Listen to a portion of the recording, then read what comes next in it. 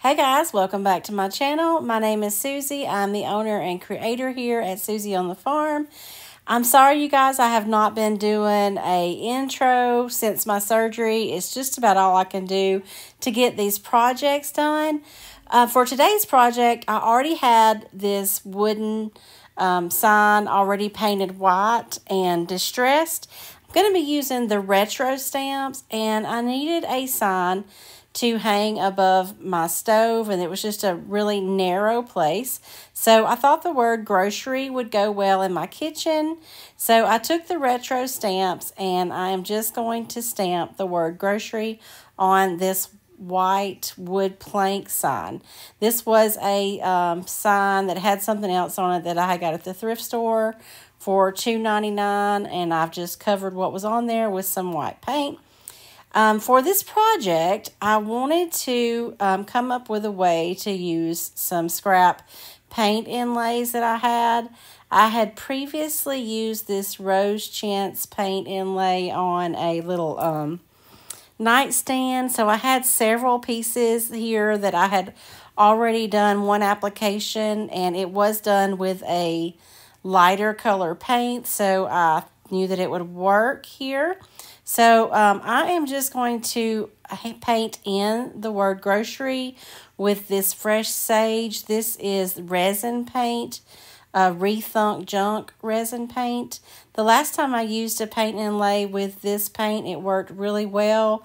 I'm not sure how this is going to turn out, being it's on a small surface with previously used inlays, but I really don't need a perfect image. I just want to give this a little bit of color and just a little bit of more interest than just doing the words. So for paint inlay, you usually do one coat of paint, let it dry, and then put the paint inlay over the second coat. I got in a little bit of hurry here, so I'm just going to do one coat of this fresh sage paint, and then you'll lay your paint inlay over your wet paint, rub it in, and dampen it. So I'm going to go ahead and do all the letters here. Painting, laying down the inlay, wetting the back of the inlay, and then I use a cloth to get out any wrinkles.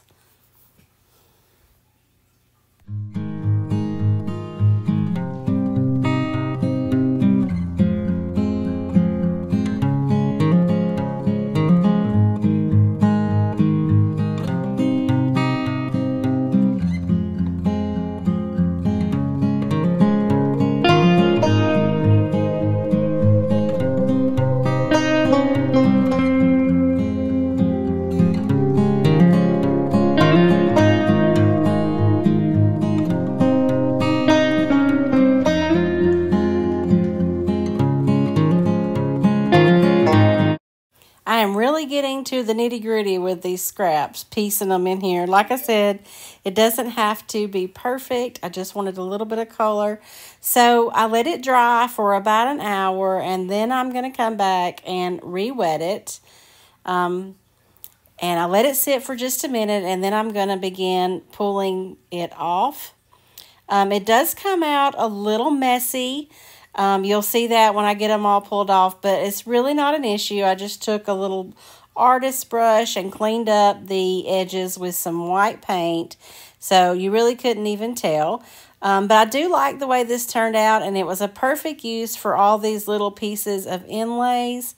So once I cleaned up the edges with my paintbrush, then I am going to come back with the stamps and stamp back over the letters just to give them, you know, just to get the edges really clean and crisp.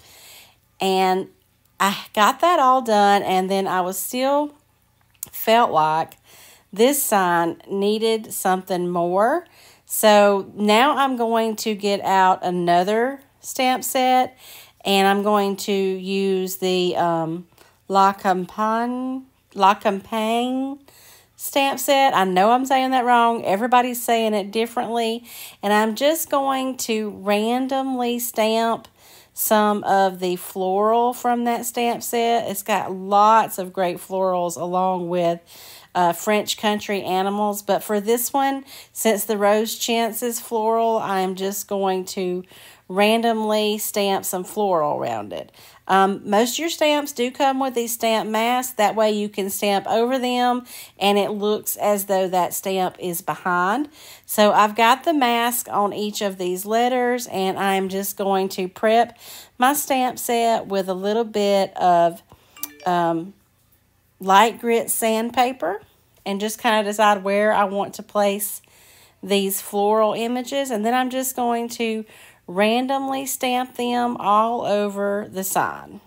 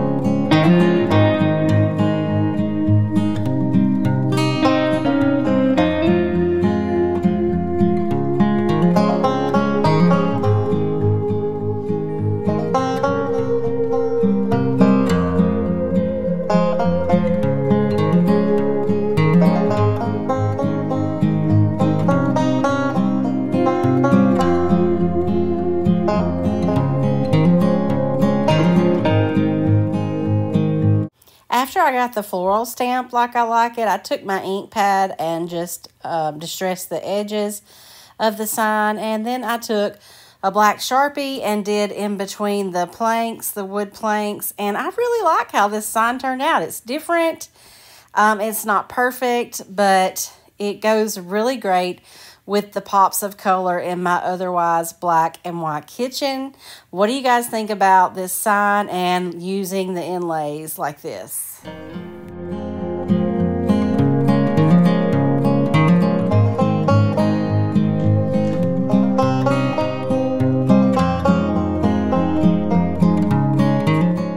For our second project of today, I thrifted this wooden bowl that had definitely seen better days. I think it was $2.99.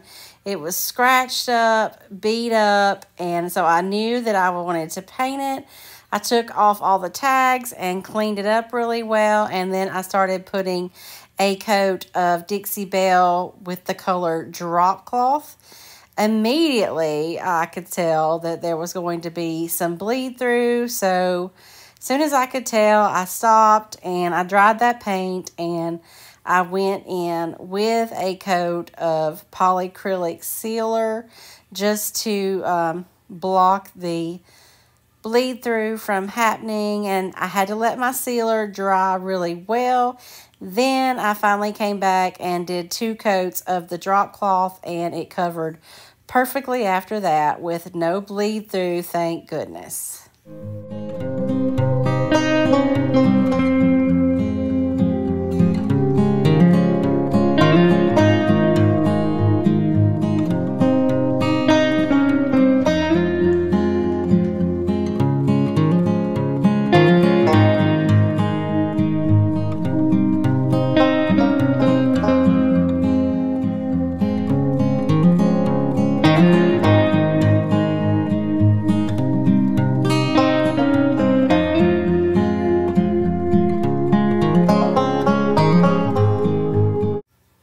After the 2 coats of paint had dried, I am then going to seal it again with the polyacrylic sealer. It's a water-based sealer, and I am sealing now because we're going to do some transfers. And oh, I did distress it somewhat first. I used a combination of my sanding block and wet distressing just to distress the edges a little bit, bring back some of that wood color. And then I'm going to seal it with some polyacrylic because we're going to be doing some transfers.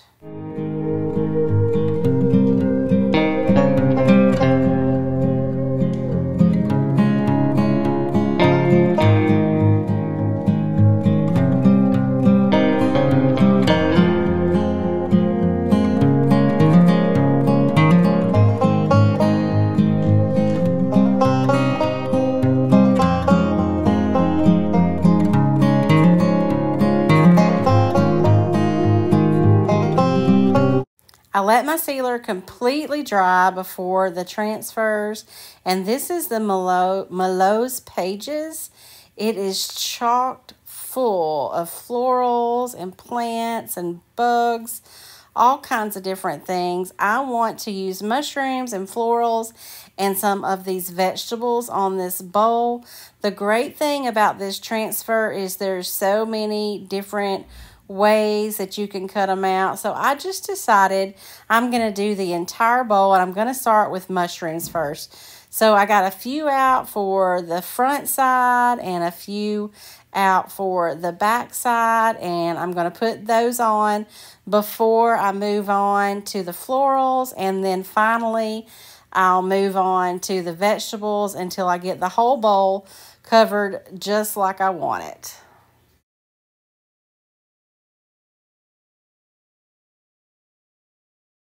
To apply your transfers is so easy. You just take the white backing off, place it onto your project, and rub it with the tool that it comes with. If you lift from the edges as you're going and allow a little bit of air to get up under that plastic, your transfer will release a lot easier, and you can tell the color will change as your transfer releases. And then once it's on your project, you can take your fingers or the plastic backing and just burnish it down. So I'm just going to continue to put all these transfers that I've picked out all over this bowl, along with my curious little helper here. He has to be up under anything that I am doing, and he's just the cutest thing.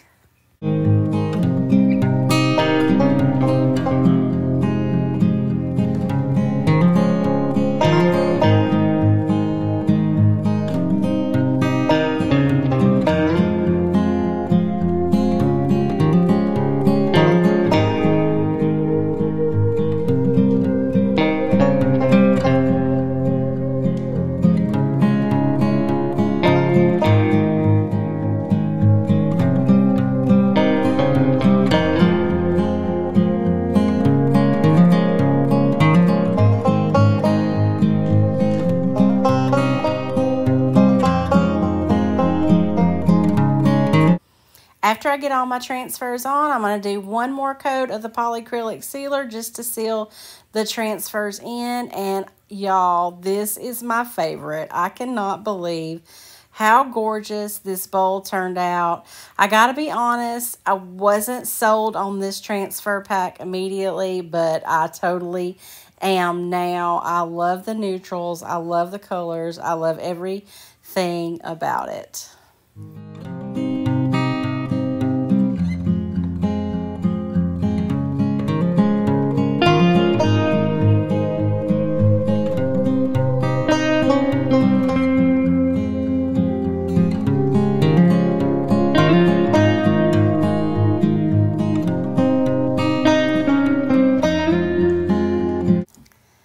Okay, moving on to project number 3. We are going to be using the new IOD Moulds. This is Dewdrop Pond and Toadstool. I'm going to be making some castings out of amazing resin. This is the quick set resin. Very simple to use. 1 part A, 1 part B. Stir it up really well and pour it into your molds. And in no time, your molds will start setting up.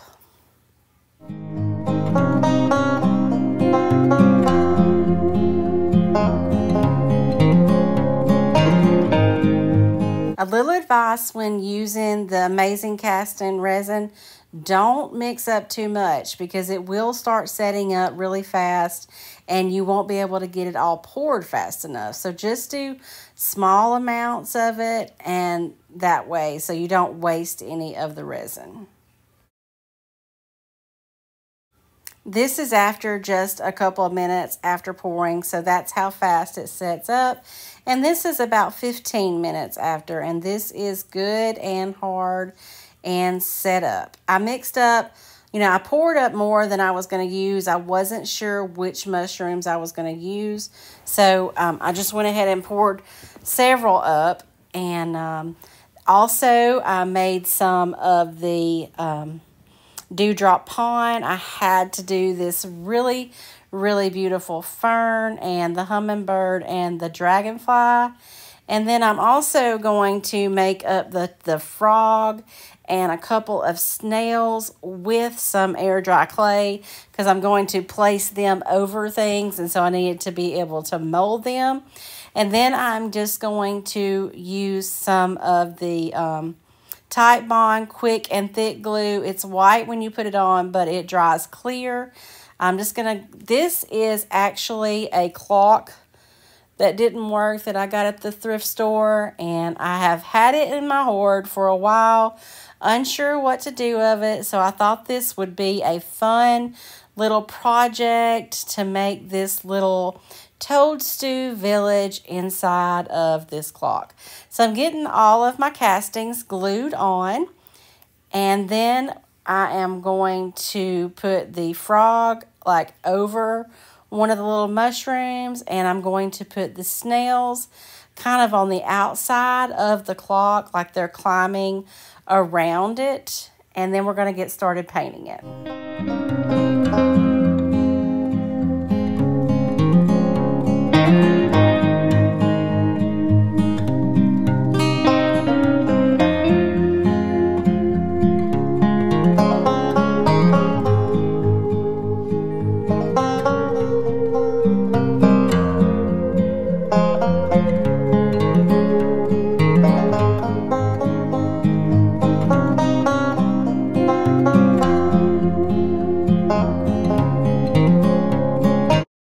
I'm going to do several layering and different things on this, but I'm going to start with aviary, and I'm just going to give the entire clock, backing, everything, one coat of this aviary, and then come back and touch up over the clay just a little bit.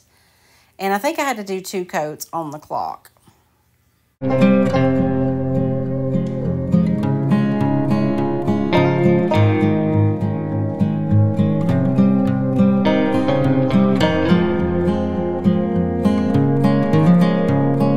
After the aviary color has dried, I've got several artist brush and several different colors. So I'm going to go over the frog with a darker green.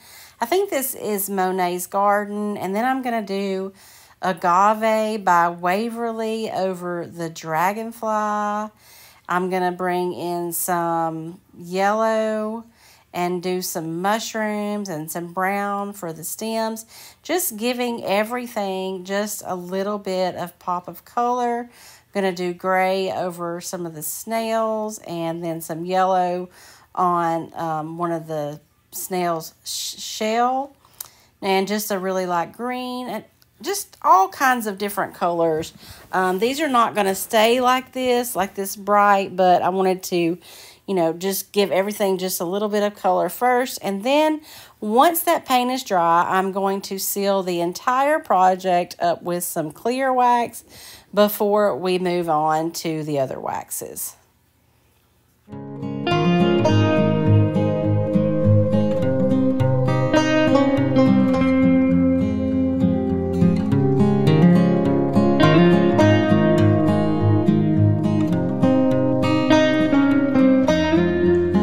After the clear wax, I'm going to come in with some metallic colors. These are all Rub and Buff, and just give everything a little bit of shine. I put some silver over the dragonfly, and then I'm going to put some antique gold over everything else, and that's just going to dull those colors down a little bit. I'm going to let that dry, and then the next step, we're going to come in with some dark wax, go over the whole project with this dark wax. That'll stay in all the little crevices and really dull everything down again. And then finally, once we're done with the dark wax, I got to come in with some white wax to brighten everything up. This, like I said, this is just layers upon layers. And I'm really just hoping that I like the way that it turns out in the end. And I really, really do. This is not the kind of thing that I would normally do, but it was so much fun, and just it felt so creative to just be doing all these different layers and all these different colors. And I highly recommend trying something like this. You really don't know how you're going to feel about it until you get it finished. And I love this clock. I've decided to keep it for myself. It goes perfect on my mantle right now. And I hope you guys like how this project has turned out.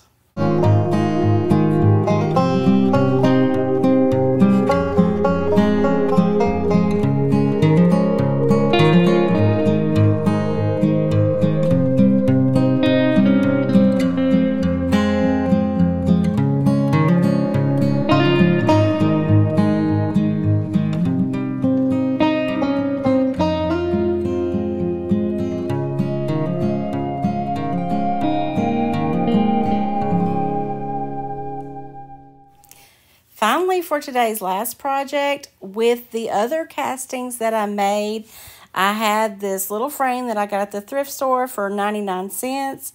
I glued all those castings on there, the hummingbirds hanging off the top, and we have that beautiful fern.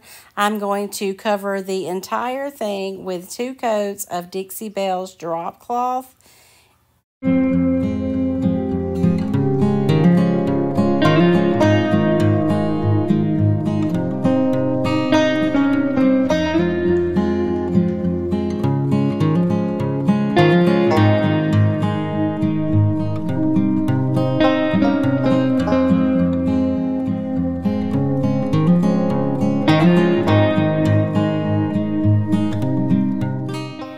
Once the paint is dried, I am going to come in and seal it with some clear wax before moving on to the next step. And wouldn't you know, the next step is going to be some dark wax. There's some really nice details in that frame and all the amazing details in those molds that I want to bring out. So I'm just going to put the the dark wax on and then rub it back with a paper towel, covering the entire thing.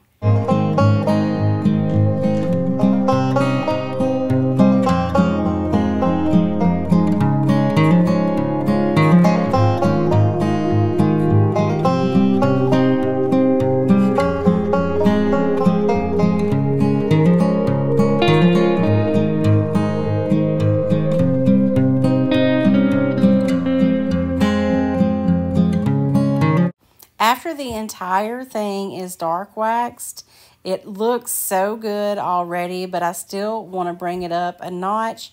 So I'm going to use some of this antique gold rub and buff, and I'm just going to take it on my fingertips and go over the raised parts on the bird and the mushrooms and just all the raised parts, and paying special detail to the mushrooms and covering them with some gold rub and buff. And I just love how it brings out all this detail and just makes everything stand out. I love the neutral colors of this little frame. It is so gorgeous in person. The pictures don't even do it justice. Y'all don't forget to let me know in the comments which was your favorite project from today's video. Like this video and you can share it out. I would so much appreciate that. I really also want to tell you guys thank you for hanging in there with me through this surgery, and I'll get back to doing some intros. I did go back to the office last week for a couple of days, and this is my first week for a whole week in the office, and I start physical therapy on Tuesday, which y'all aren't seeing this till Wednesday, but I started physical therapy yesterday, so hopefully I will be off crutches before too much longer. Thank you guys so much for watching this video. I hope that you enjoyed these thrift flips, and I'll be back next week.